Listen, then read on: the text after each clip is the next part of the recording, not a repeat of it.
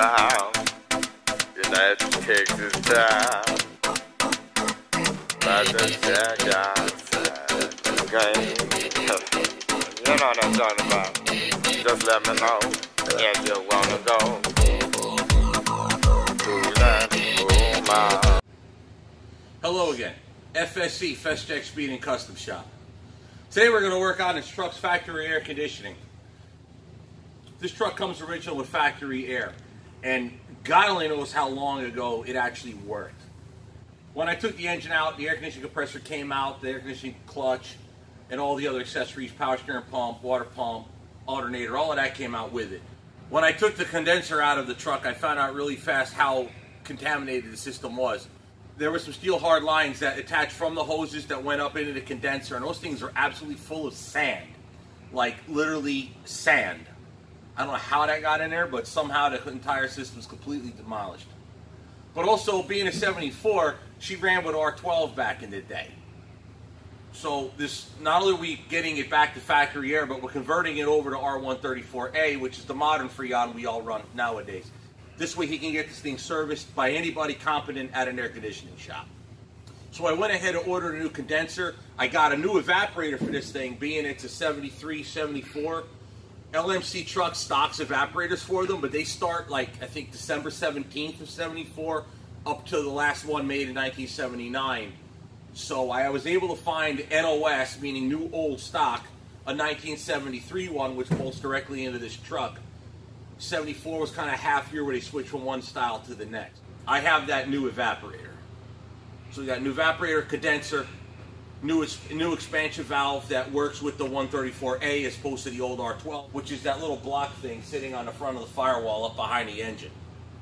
The other thing with these trucks in this age range is you got to know whether you got dealer installed air conditioning or factory installed air conditioning. Apparently there were a lot of trucks that came from the factory, non-air conditioned, that had air conditioning added to them from the dealer. You got to bear in mind, in the 70s, air conditioning was an option. Nowadays, you got people driving around brand new cars with air conditioning, power windows, power seats, power door locks, and they're on welfare. In 74, these things were options. Yeah, that's right, ladies and gentlemen. In the 70s, you just sweat and you dealt with it. They were tougher generation back then. Anyway, enough about that. So, the idea is to get the factory air conditioning working. So now I'm going to show you the level of work it takes to get this all apart. One thing we noticed when we first took the engine out was somebody literally took the heater hose from the heater core and connected it to itself. It was also done the same way on the engine prior to me taking the old one out. So that concerns me. We're going to have to test that heater core and see if that thing's worth the crap. Either way, here's the expansion valve. This is a factory air conditioning unit, not a dealer installed air conditioning unit. And behind that access panel is the evaporator, but obviously that access panel is too small. The evaporator comes out from the inside of the truck, and that's where the nightmare begins. Okay, so now this is the inside of the truck. I've already started taking it apart. I took the glove compartment material out so you can get up inside there. Obviously, it's very dusty. The previous owner really didn't do a very good job in cleaning. The other thing I found underneath there was an old linear amplifier to the CB radio that's still up under the dash. This is the stuff that was in the glove compartment. Now, this is the original glove compartment material. This thing literally is 40-some years old. It's a 74, this being 2018. Okay, this thing is 44 years old. This material is just straight up garbage. It's just going to have to be replaced by a new one. You have to bend it to get it in and out, and it doesn't take it when it's 44 years old. So go ahead and pitch that over with the old CB linear amplifier.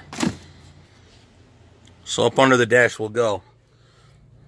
This is the box. I already started pulling some of the bolts out, but the evaporator is behind here. If I lift this actuator open, you should be able to see it right there. There's your evaporator.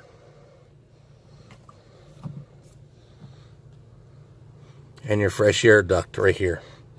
I've already taken some of the bolts out, so it should come out reasonably well. We shall see soon.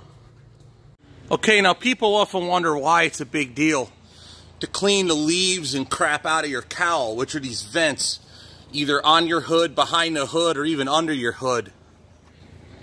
Well, this cavity that goes underneath these vents continues underneath over where this antenna is and down.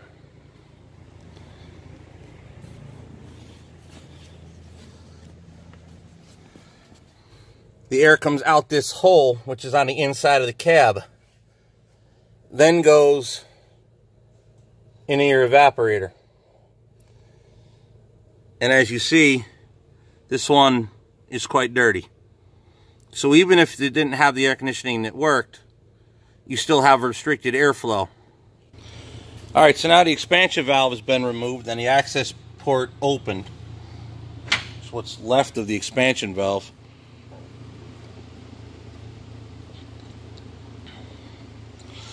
So that thing's toast. And the evaporator end, that's all garbage anyway. I'm going to take this off, which is a cover for the blower motor. If there was so much garbage all up in the evaporator on the inside of the truck, I'd really like to see what's in there. Besides, if I have it all apart, maybe I'll just put a new motor in there as well. Okay, so now I got the cover off, the blower comes off. You have to fish a Allen key to get that set screw out down there. It's hard to see, right there. Got to fish the Allen key down in there to pop that set screw off. Then you can take the motor out. The motor slides out, the wire slides out of the casing right there. There's the evaporator. On the other side of that damper door is the heater core. So we're going to go ahead and pull that too and test it. Okay, so now I have the evaporator out. This little panel comes out along with it. And that's the heater core. And you could tell it's definitely leaking. There's the stains from the antifreeze all over it. So it's definitely shot, which is why I figured they took it out. So that's why the truck, my son was complaining it had no heat.